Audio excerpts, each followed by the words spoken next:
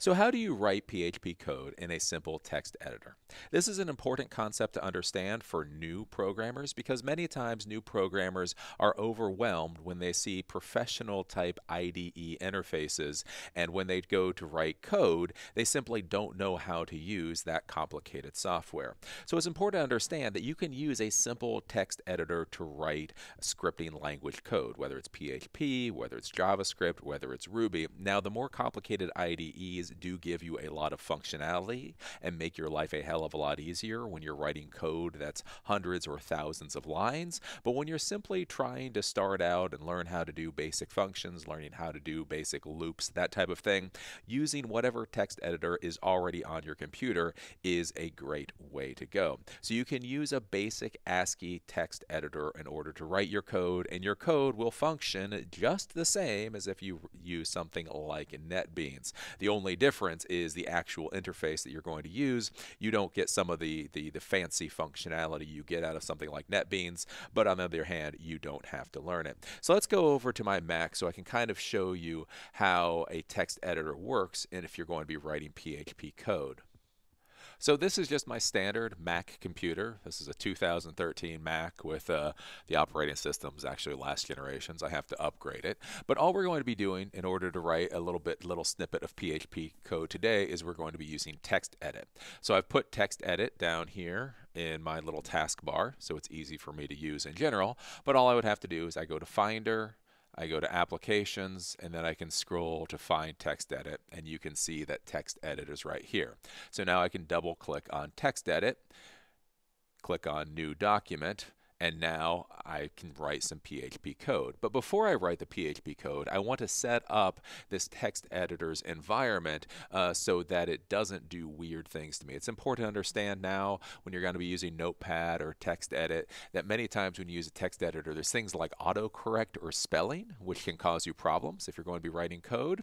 So in order to set up this environment so it's good for creating PHP code, what I'll do is I'll go up to TextEdit, then I'll go to Preferences. So basically what you want to do is whatever text editor you're going to be using, go to Preferences, and more or less what you're going to do is you're going to deselect everything. So from here, I'm going to click on Plain Text, so use Format menu to choose settings for an open document. So we're going to go to Plain Text. We don't want any additional formatting because all we want is that text.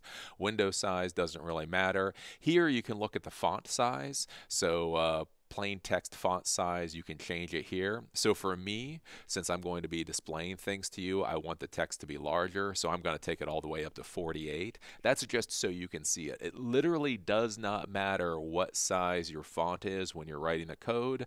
All this is for how easy it is for you to see. Then we're going to go down here, and then you're going to see other options. Check spelling as you type? No. Correct spelling automatically? No. Show the ruler? We don't need that. Smart quotes? No. Smart copy? No, no, no, no. So what you're going to do is you're going to deselect all of this type of stuff because all you want is that basic text editing. Then you can go to Open and Save. One of the things you'll see with the text edit is it has, when saving a file, add.txt extensions to plain text files. One of the things that we're going to do is we are going to deselect this because when we save a PHP file, we need it to be saved as .php.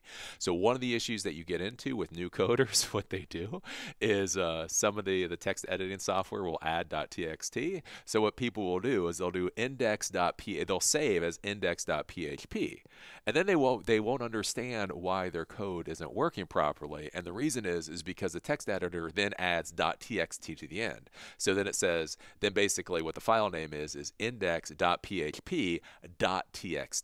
And as soon as you add that .txt at the end, then the PHP interpreter doesn't know what to do with it. So then all we're going to do from here is we're going to close. So if this is Windows, you would hit Apply and Save. And then from here, we'll do New. And now we get our pretty clean, nice little environment. So this, you see, there's no rulers, there's nothing else. And from here, we can write PHP code. So if I want to do, let's say, bracket, I want to see question mark, PHP. So this opens up the PHP tag, and then I do print, I do hello world, then I close, colon, and then I close a PHP. So this is a basic PHP script. I'm not going to really explain it to you very much here.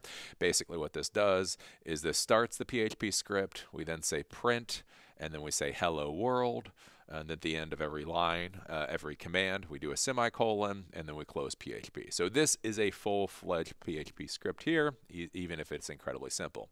Then from here, all we do is we go to File, and then we are going to go down to Save. And so we click on Save, and now what's very important is you see that .txt there? We don't want .txt. We want to make sure it's always .php. So for this, we'll do test, let's say .php. So this means the file's name is test, and it's a PHP file, and then we're going to say where we want to save it to. So especially, this is one thing you have to think about, is if you're going to be uploading this up to a shared hosting server, then you want to put the file in some place you know where it is. Basically, in general, you want to know where you're going to be saving it to. So for me, I'll just shove this on the desktop right now. It makes my life easier. You leave it as Unicode, if no extension. Just deselect that .txt thing, and then we're going to click Save. So from there, all we do is we can minimize this, and we can see right here that Mac OS recognizes this as a PHP script, and this is your test file. And so from here, I can now upload this up to a shared hosting or to my server, and that PHP script will run. So that's all you need to do in order to be able to run or be able to write PHP scripts using a text editor. So you can do this with Notepad, you can do this with Text Edit, you can do this with Notepad++. Any of the ASCII text editors, you can write PHP code and it will work fine, just the same as if you're using fancy, IDEs or such.